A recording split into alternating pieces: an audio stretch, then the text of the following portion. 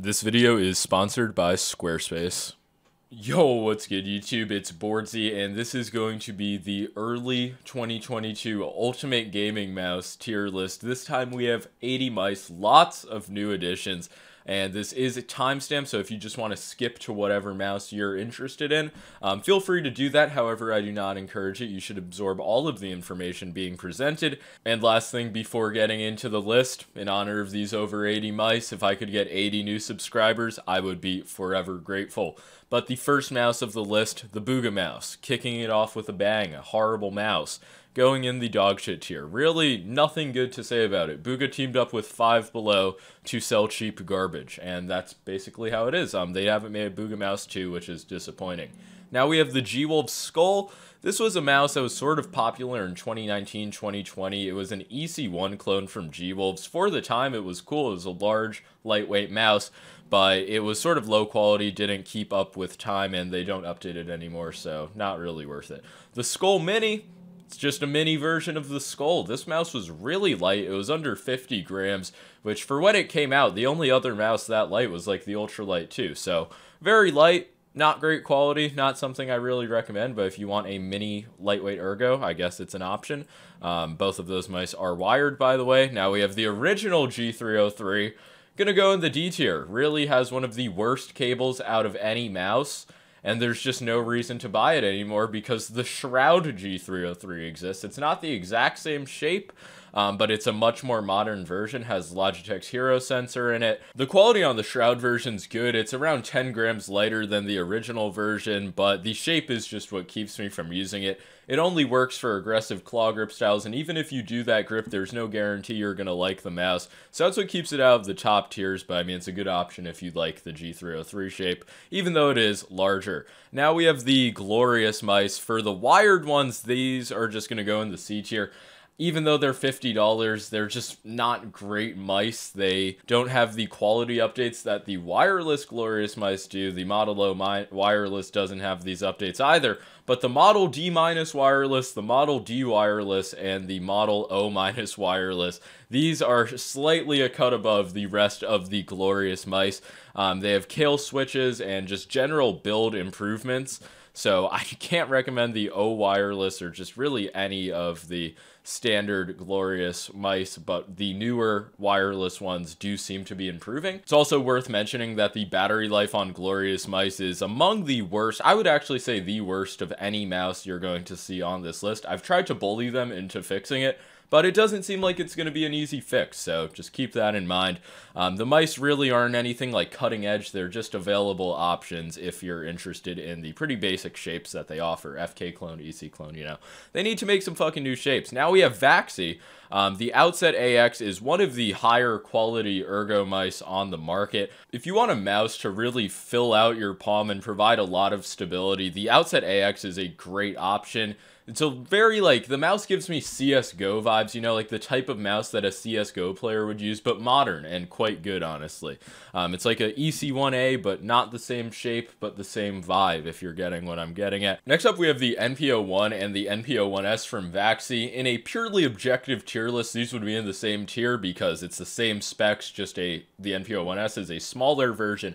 But my experience with the NPO1S is drastically better than the NPO1 shape, so I'm going to throw the NPO1 in the B tier because I think it's a perfectly fine quality mouse. It was just way bulkier and like thicker in hand than the NPO1S, which has a thin grip with feels very nimble and just awesome shape for claw. So it's going to come down to preference for these Vaxi mice, but that's how I rate them personally. The thing with Vaxi mice though is I hate the stock cables. They're pretty thick and heavy, so I would recommend picking up either a lethal cable or a paracord, something to help with the feeling of the wire. Next up is the XM1R, which is probably the best value wired mouse. It truly is a full package for $60. But not really related to the mouse, but Endgame needs to release the XM1 wireless. It's been announced for around 2 months now, and there's just still no date attached to it. So they've had this one wired mouse forever, and it's still a great mouse, great shape for claw, but man, they need to release the XM1 wireless. Doesn't change the fact that it's base though. Now we have the GPX, which is my personal main, in my opinion, the greatest mouse of all time. on my desk right now. 60 grams, wireless, battery lasts practically forever. And when it released, it was clearly so far ahead of its time. We have mice coming out now, like the Katana Superlight, Fanatic Bolt, which are trying to like emulate it, but the GPX did it a year and a half ago. Not a year and a half, but over a year ago. So I just cannot say enough good about the GPX. I haven't had a single instance of double clicking, obviously, since they fixed that issue, but people always comment like, oh, I hate Logitech, they double click. This shit doesn't double click, dude. But yeah, GPX, creme de la creme of mice. Now we have the Bearded Bob GPX, which is another based mouse. Shout out to Bearded Bob. This is the Bearded Bob GPX. I just said 60 grams was light. This thing is over 20 grams lighter. Or is it 20 grams? Like 18 grams lighter. It's in the low 40s. Basically, Bearded Bob is a mouse modder who specializes in drilling and weight reduction, and he actually did send me out one of his creations a few months back, and I had a good time with it. I don't prefer it over the standard GPX, but man, too cool to leave out of the tier list. Now we have the SteelSeries Prime Wireless. Man, I would throw this in the D tier. I just had such a bad experience with the mouse, and there were some latency tests done with the clicks, and it turns out that the response time is pretty shit on them, despite the magnetic optical switch or whatever the technology was, the gimmick attached to it. It just wasn't good. The weight on the Prime Wireless is nothing special, and the shape just has more ridges than any other mouse I've used. It feels like a prototype that was just never actually flattened out. There were so many positive reviews of it, I was thinking to myself, like, am I using the same mouse as these people?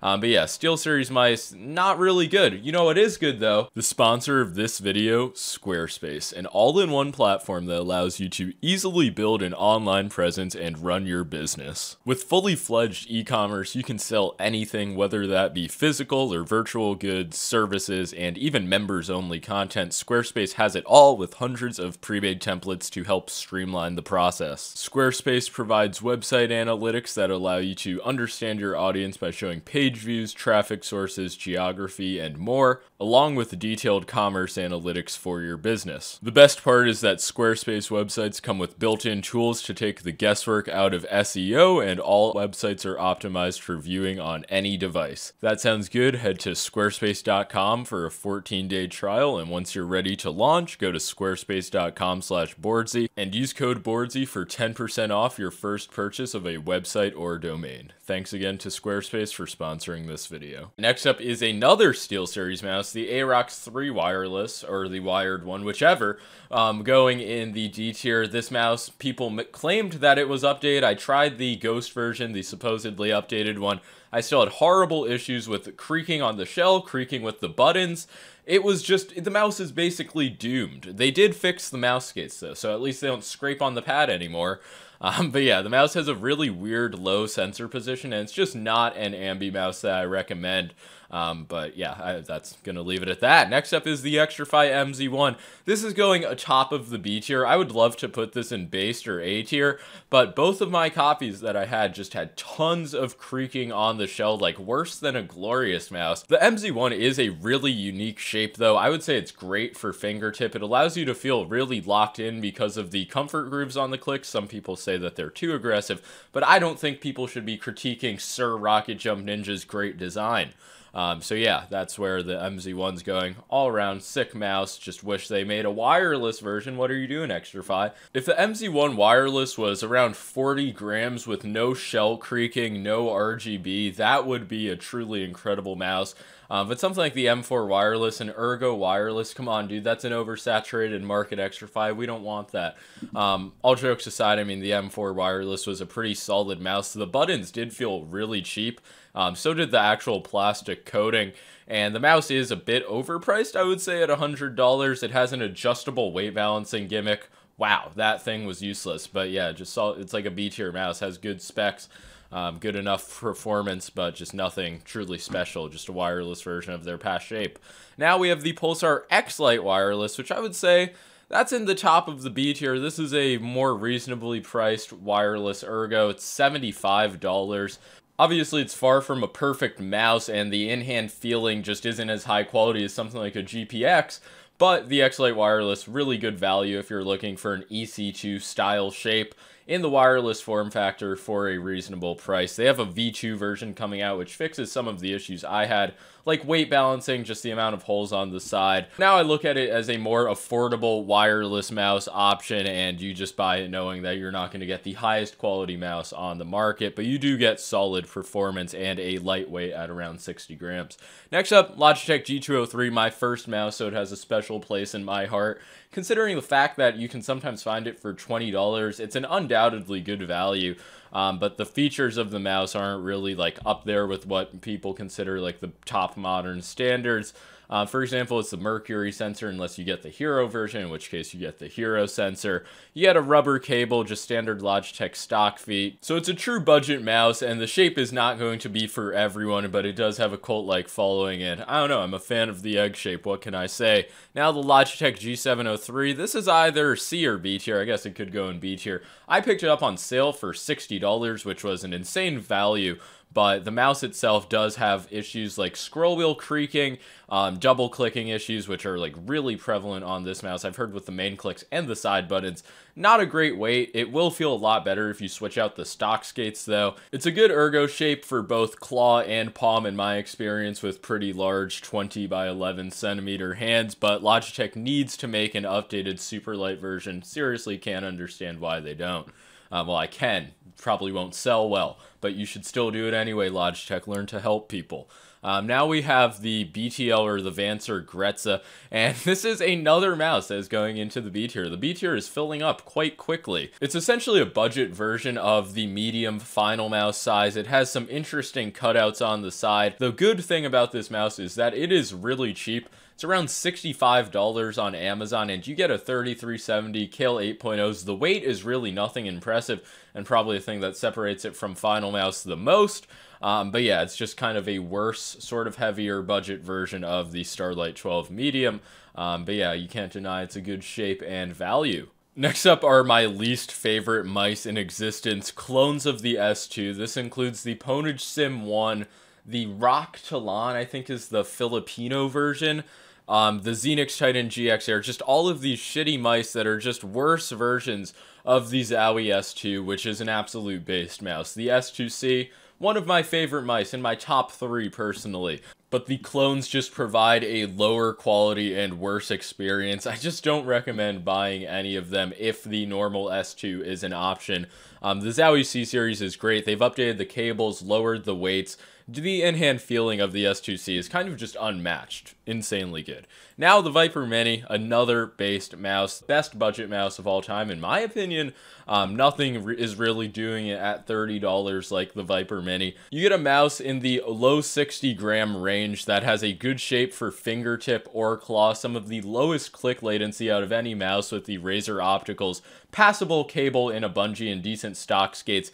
Really, the only flaw of it is the notoriously high LOD, but at this point there are hundreds of remedies for that. Another thing to mention is that it has a plastic sensor ring on it, and it can scratch your mouse pad. You can just sand that down if it's an issue. But yeah, it's a very minor thing. Overall, the Viper Mini is insane for $30. Still stand by that recommendation. Over 2 years later, turned off my lights and put on dark mode because I was going blind. Regardless, next mouse is the Roccat KPU Ultra. I would say this is a mouse you can just afford to avoid.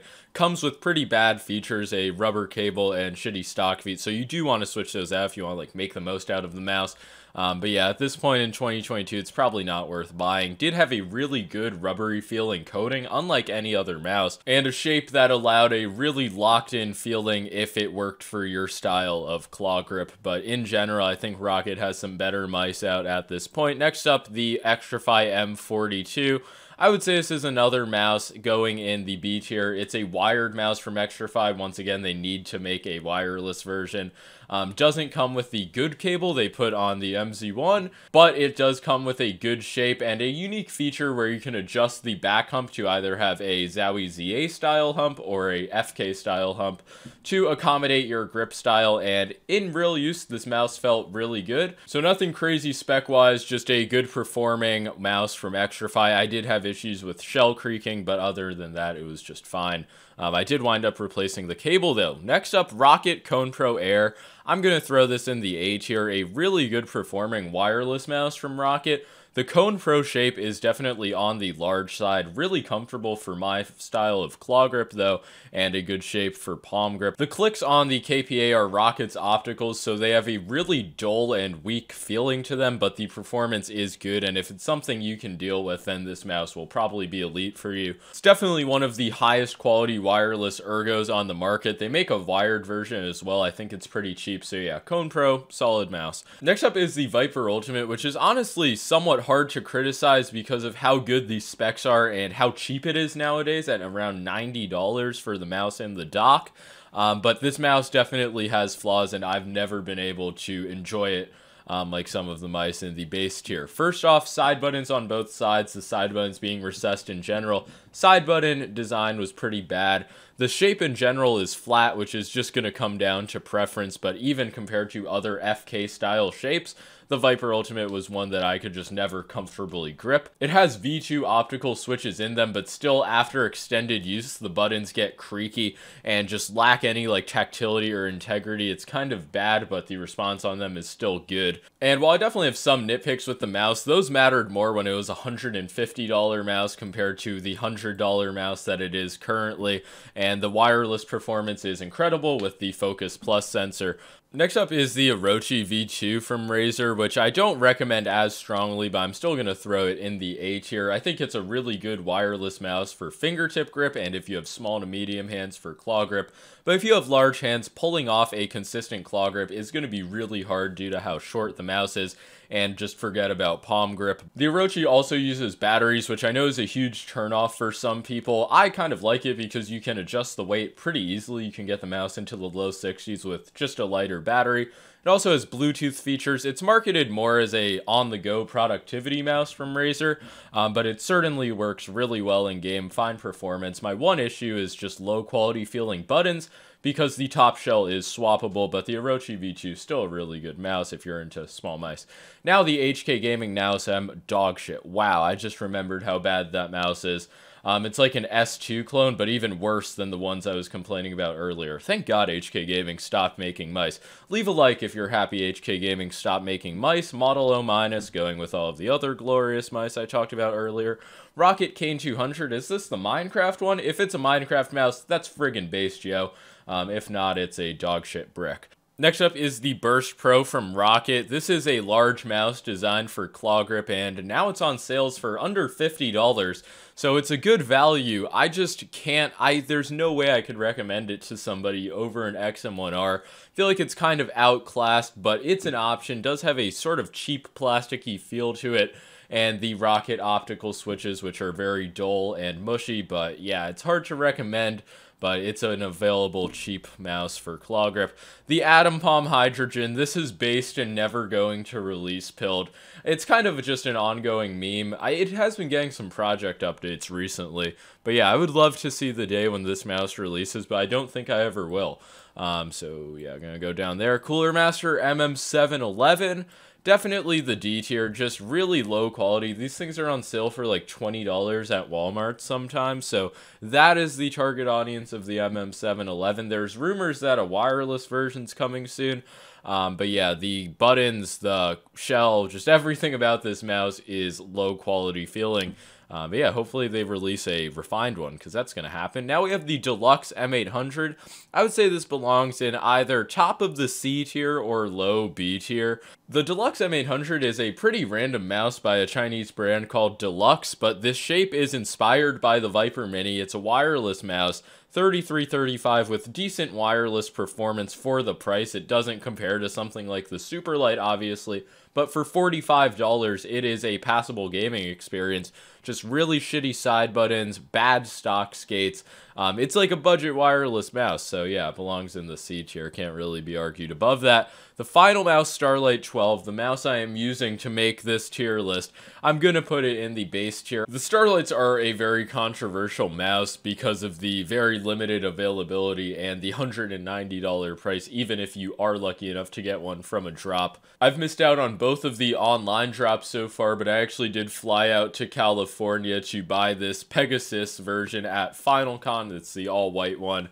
So I guess that counts as securing a drop. But getting to the mouse itself, the Starlights are the lightest wireless mice on the market. 42 grams for the small size, which is the same shape as the Ultralight 2, and 49 grams for this medium size, which is slightly larger. They do feel incredible in hand. If you want a lightweight mouse, the Starlights probably have the best feeling to them. Not so much better than the GPX that it's worth paying like 2x. For the scalper prices, but from a drop, I do encourage people to check it out if they think the mouse is for them. And Finalmouse does have more drops planned. It seems like they really do want to keep producing Starlights. The Poseidon's supposed to come out early 2022, so I mean sometime soon. And they have the Tens mouse, which is dropping in the summer. In terms of quality and durability, I have mainly good things to say about mine. One of my copies had some shell creaking, but when I adjusted the screws on the bottom of the mouse, it actually fixed the issue. So I'm not sure if they could just improve on the screw tolerances in future drops, or it might have been an issue due to the Ultim base not sitting flush with the magnesium shell, but regardless, I fixed it, and aside from that, my Starlights have felt great. I know people have experienced QC issues worse than mine, which is obviously something you do not want to see on such a premium product, but in general, on the Starlights I've used, including this one I've had since the original drop, really no issues with wear or tear, any like creaking, flexing. But yeah, a lot of my units have been sent out by Finalmouse, which is worth mentioning for transparency. But yeah, moving on to the G-Wolves HSK. This is a fingertip only mouse. It's going to wind up in the D tier. The mouse does not have side buttons. It's pretty pricey. The cable on it isn't great, but lucky for us, G-Wolves has an HSK Plus, which is going to be wireless and features side buttons. So that is something to look forward to, but this OG HSK, honestly, not worth buying. The Ultralight 2, I don't know where to put this. Either right next to the MZ1. These are some great fingertip mice. The Ultralight 2 is a classic. It was $120 from Finalmouse, which for a wired mouse was a lot of money. It was the lightest mouse at the time. But still, if you can pick one up used under $100, maybe even a modded one, I feel like that's a top tier wired mouse, but it's kind of just hard to recommend buying a used old mouse. Okay, new day, same tier list. I think I was on the Ultralight 2. This was my main mouse for a while back in 2020. My rant about the Infinity skins was kind of why I started uploading. So definitely respect the mouse, but I wouldn't recommend overpaying for one in 2022. Next up, Death Adder V2 Pro. I think maturing is realizing that this is just a solid mouse. Has the same specs as the Viper Ultima with the Focus Plus sensor and the optical switches. The clicks do feel absolutely terrible. It's the one downside of this mouse, but really everything else, even the in-hand feeling and the weight, it's just not bad. It's one of the better wireless ergos I have used, surprisingly. Next up, we have the Hot-ES Wired. This is going in the B tier. A lot of people know about the G-Wolves Hot-ES at this point. The Hot-ES Wired is under 50 grams with a shape that accommodates claw grip and fingertip. The problem with the Hot-ES, or generally after a lot of hard use, the buttons and the shell would get creaky. It does seem like G-Wolves is trying to improve on this with the Hot-ES Wireless, which is somewhere. But the thing with the Hot-ES Wireless is this thing is fucking expensive. It costs more money than a G Pro X Superlight. And for a G-Wolves mouse, that is a hard pill to swallow, but the performance on the Hot-ES Wireless is getting better. They have a well-implemented 3370, but I'm looking forward to G-Wolves' new alloy mice, which I honestly don't know when they're going to come out, but G-Wolves is working on a lot of stuff that could definitely be in the top tiers, in my opinion. Now we have the HyperX Pulsefire Haste. I will throw this in the A tier.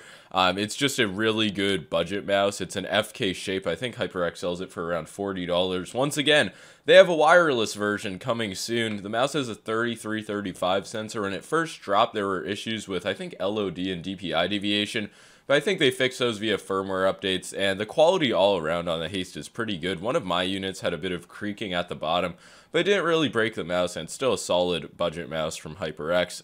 What the fuck is this? The GM41 wireless? Who made this? MSI. Wow. You guys just saw me forget this mouse exists in real time. I think that just proves it's dog shit. I think it was close to the Viper shape. It has Omron 60Ms, a really long mouse.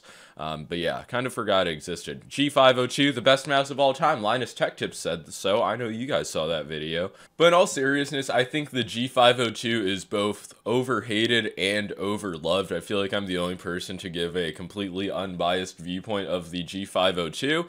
Like, if you have a stock G502 Hero, that is going to be terrible for FPS. But if you have a modded G502 Lightspeed, if you like the shape and don't mind the heavy weight, then it's a perfectly fine mouse, and all of the other features are pretty based. So it's going to go back in the base tier.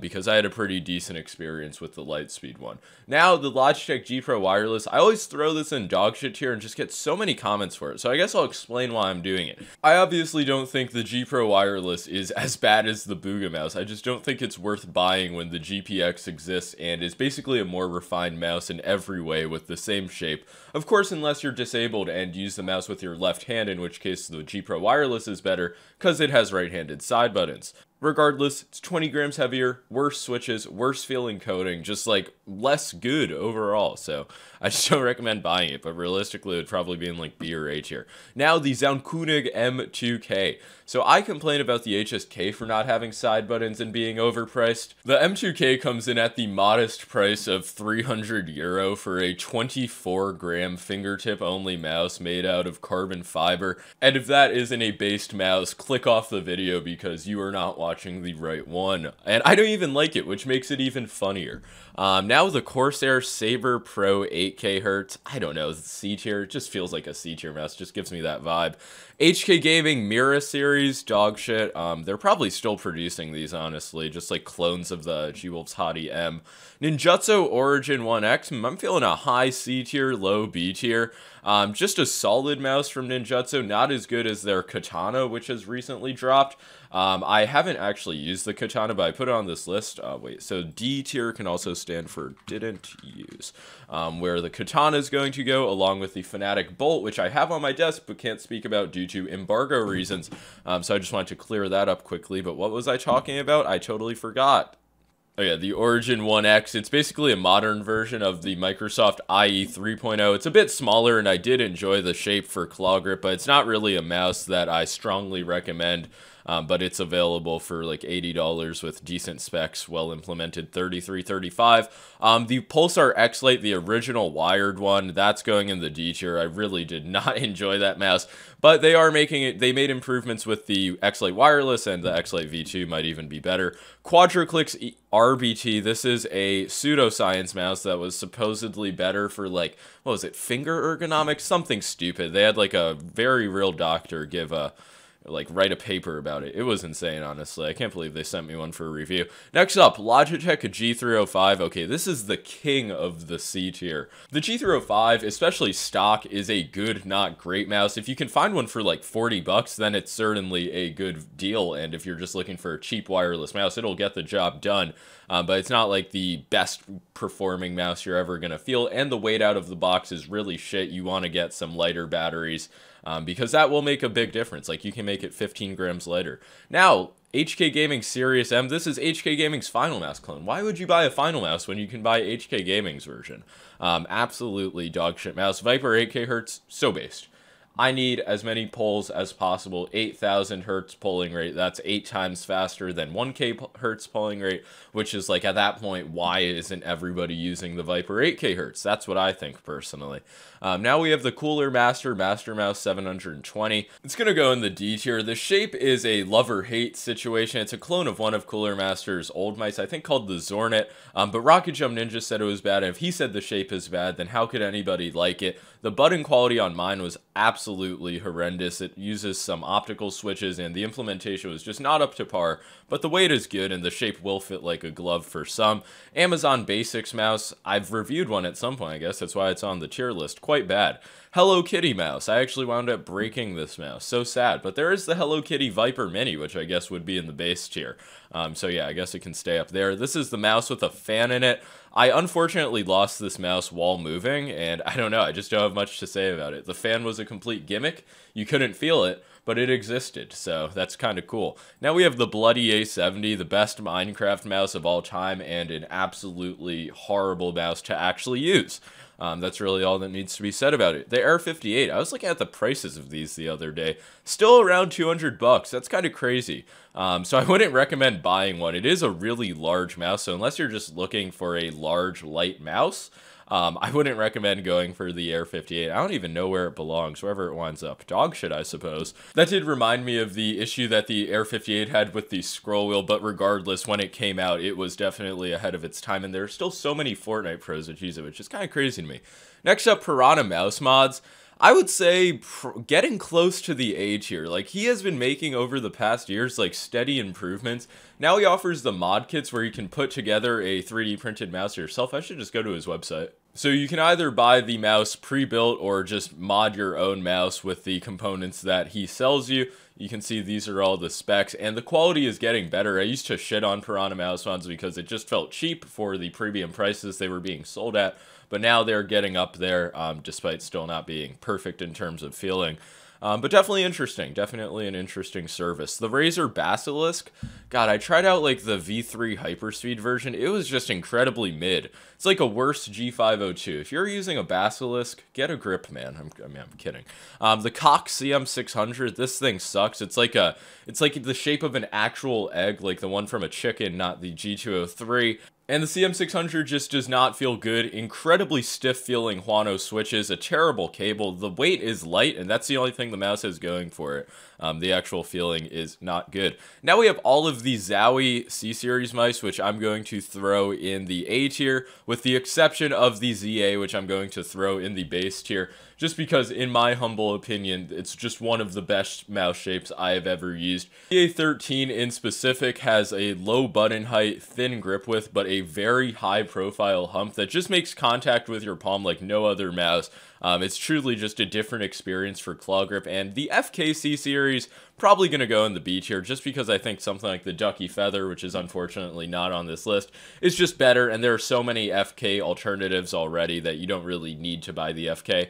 And the ECC series and just all of the other Zowie mice, you know, they're solid with the C-Series updates. They have the good cable, slightly lower weights, just overall improved feelings. So yeah, Zowie making a comeback. Eventually they'll go wireless. Maybe they won't. Next up, the Razer Naga, any of them, just one of the few mice that I have never used. Like, I've never even touched this thing when it's on a display.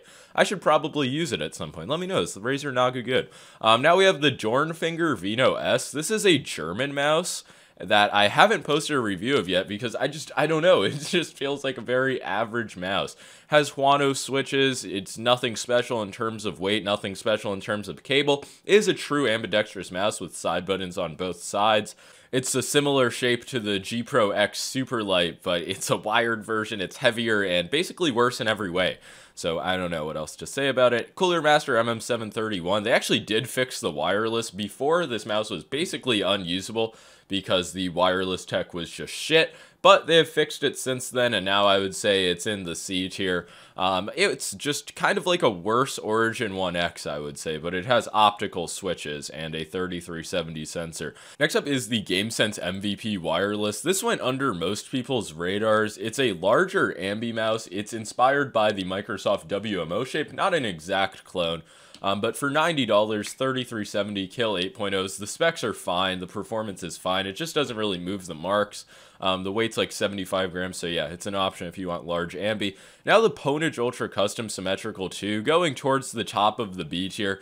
This is, in my opinion, the best mouse from Ponage. It's a wireless mouse inspired by the Viper Mini shape, a bit taller, but easily the closest, like, solid wireless mouse to the Viper Mini. It's a bit overpriced at either 100 or 110 USD, but it is the only option if that's the shape you want, and the mouse just performs fine, so gotta give it credit. And last but not least, the Fantech Go XD5. This thing just really wasn't good. A very mini ergo shape, and if you have small hands you might enjoy the shape, but it had a poorly implemented 3370 when I used it. They may have fixed it by now, but yeah, I was just pretty disappointed with the XD5 all around. Nothing special in terms of weight, buttons felt pretty shit, and like I said, had a sensor issue.